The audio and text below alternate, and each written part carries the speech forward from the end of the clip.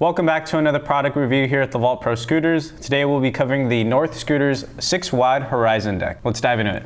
Starting off, this deck does come in two different length options. It comes in a 22-inch and a 23-inch. Each of those lengths have a width of 6 inches wide. The head tube angle on this deck is 83.5 degrees. The design for this head tube is pretty cool. On each side of the head tube, it consists of indents. This is getting rid of all of the unneeded metal. On the top of the head tube, it also has the North lettering, and in the front, it has the arrowhead cutout to top it off. Going to the back of the deck sits the 2-bolt foot fender that North provides. The Horizon deck can fit up to 125mm by 30mm wide wheels. North does provide 2 sets of spacers, one for your standard wheel size and one for your wide wheels. Definitely one of the things that stands out the most about this deck is the dropouts. The design for these dropouts is slightly rounded. Each dropout meets with the top and bottom of the deck flushly, which in return is going to make your grinds feel really consistent and smooth. Another cool feature about the dropouts is that they're machined to fit a lock nut. This way you only need one tool to tighten your axle. The bottom of the deck is completely flat. This is going to make your grinds feel really smooth and consistent because you'll be making contact with the full 6 inches of the deck. We also get to see the Horizon graphic going across the full width of the deck. You also get to see the 6x22 Horizon stamp under the head tube. The graphic is also displayed on the side and top of the deck. With all that being said, let's see where this deck stands on the scale.